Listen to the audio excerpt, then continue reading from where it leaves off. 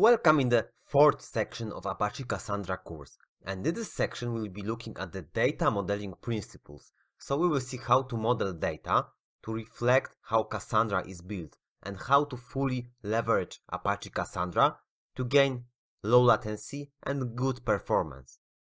So we'll be looking at the primary key and clustering key more in depth. We'll be looking at the denormalization design for the read, and we'll be optimizing brilliant writes. So this is a first video and it will be explaining concept of primary key and cluster ordering and why this is so important to understand them properly. So firstly we'll look at what is a primary key, then what is a clustering key and how to model data using primary and clustering key. So let's say that we have a simple primary key.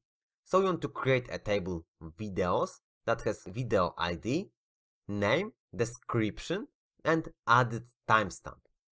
And primary key is a video ID. So first element in our primary key is what we call a partition key.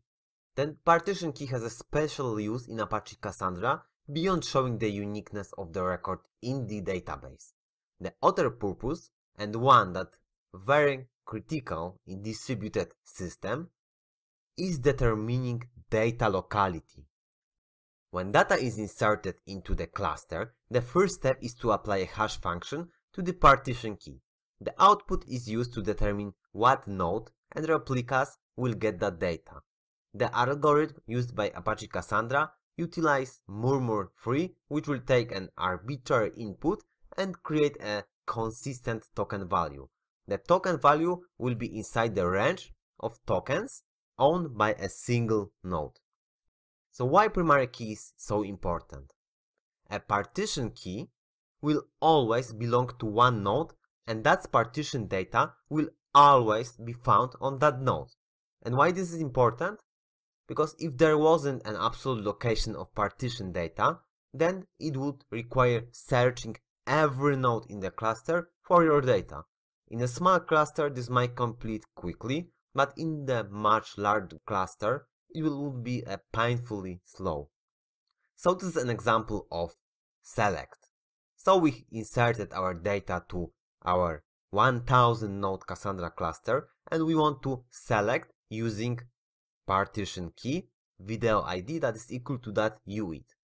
And because of the partition algorithm, that hashing algorithm, we can be sure that after applying that function, that value for that specific partition resides on the specific Cassandra node.